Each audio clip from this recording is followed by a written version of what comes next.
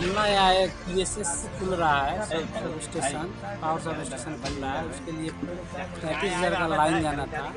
इस तरह की कोई भी विवाद नहीं है, मतलब ये पहले ही से सुरक्षा को ध्यान में रखते हुए यहाँ हम लोग हैं कि ग्रामीणों से किसी तरह की बात नहीं हो और आसानी से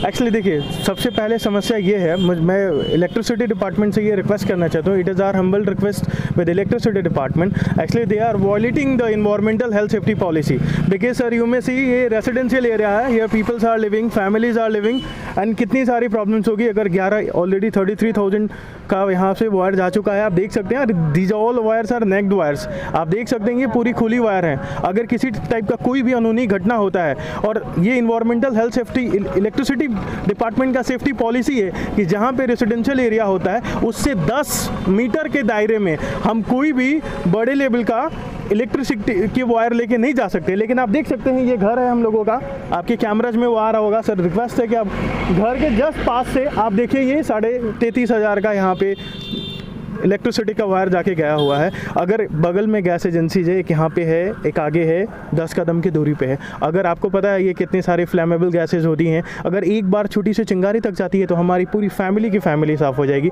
तो ये मेरा और उसके बाद इलेक्ट्रिसिटी डिपार्टमेंट क्या करता है, हमें पुलिस डिपार्टमेंट का, पुलिस फोर्सेज क्यों है सर, हम टैक्स पे करते हैं, हमारे जितने पुलिस फोर्सेज रहा, मिलिट्री फोर्सेज रहा, सारी फोर्सेज हमारी सेवाओं के लिए है। तो यहाँ पे सर कंप्लीटली पब्लिक्स राइट का हनन हो रहा है, जो एक आम पब्लिक्स की राइट होती है उसका पूरा हनन हो रहा है। ये लोग का कंप्लीट क्या, एक हमें आके डराना धमकाना, स्टिक्स को लेके आना, लाइक मॉब वाले इन्वायरमेंट को तैयार करना। हम एक शांति प्रिय उनसे हम लोगों ने रिक्वेस्ट किया कि सर इलेक्ट्रिसिटी डिपार्टमेंट का जो एग्जीक्यूटिव ऑफिसर है, actually I don't know his name, definitely we requested to him and we said to him कि sir actually we are having with our family over here sir, you may C actually, but he was telling कि no definitely we will do at any cost any how. हमने कहा sir आपको तरह ऐसे धमकी, मतलब धमकी भरे गए थे कि तुम सारे लोग जेल में जाओगे, जेल का धमकी।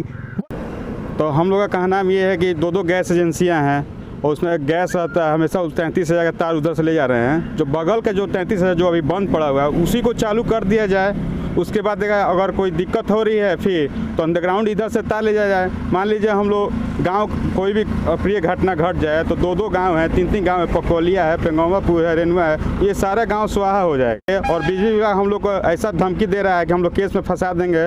हम लोग एक आम नागरिक हैं, ऐसा हम लोग को अंग्रेज़ के टाइम का याद दिलाया जा रहा है। जैसे लग रहा है हम लोग कोई क्या बोले जाए आतंकवादी है, उस तरफ फोर्स लगा के हम लोग अच्छा काम हो रहा है तो हम लोग खुद अपने ज़मीन पूरा में पुल गड़वाए हैं। हम लोग लेटर लिखे हैं, हम लोग को बस कानूनी पे भरोसा है और मीडिया पे भरोसा है। जो होगा हम लोग इन्हीं लोग द्वारा किया जाएगा। हम लोग को ये नहीं कि हम लोग को आतंकवादी नहीं है, चाहे उग्रवादी नहीं है। हम लोग चाहते हैं जो उचित हो, जो भी उचित हो वो किया जाए, जिससे हमारी जान की रक्षा हो। हम ही लोग के लिए सरकार ये काम करा रही है, ये किसी और लोग के लिए नहीं करा रही है, ठीक है। तो जो भी उचित हो कार्रवाई सरकार करे, कोई दिक्कत नहीं। क्या है कि पहले ही 33,000 रोड के एक तरफ से गया है, लेकिन अब इधर फिर उसका काम आगे ले जाकर बंद कर दिया गया है, न जाने क्यों, किसके प्रभाव से। तब तक एक तो फिर रोड के इस तरफ से ले जाया जा रहा है। 2 गैस का गोदाम है, उसके ऊपर से सामने से ट्रक लगी रहती है गैस का सिलेंडर। अगर कोई हादसा हुआ तो हम लोग पूरे आदमी जल करके मर जाएंगे। एक सिलेंडर फटता है तो कई बिल्डिंग को नुकसान करता है, और ट्रक पर जो गैस लद के आती है उसमें से कई सिलेंडर लीक रहता है। अगर हो जाए तो हम लोग तो सामूहिक एक तो नरसंहार करने का ये स्कीम है। आप लोग क्या चाहते हैं? हम एक साइड से ले जाएं, नहीं तो अंडरग्राउंड केबल करें। इलेक्ट्रॉनिक्स के मार्केट में धूम मचाने के लिए आपके शहर सिवान में आ गया है दास इलेक्ट्रॉनिक्स, जहां पर आपको मिलेगी हर प्रकार की नंबर 1 ब्रांडेड वस्तुएं, जिसमें modeller switch, table fan, ceiling fan, fancy lights आदि प्रकार की ओरिजिनल वस्तुएं हर समय उपलब्ध रहेंगी।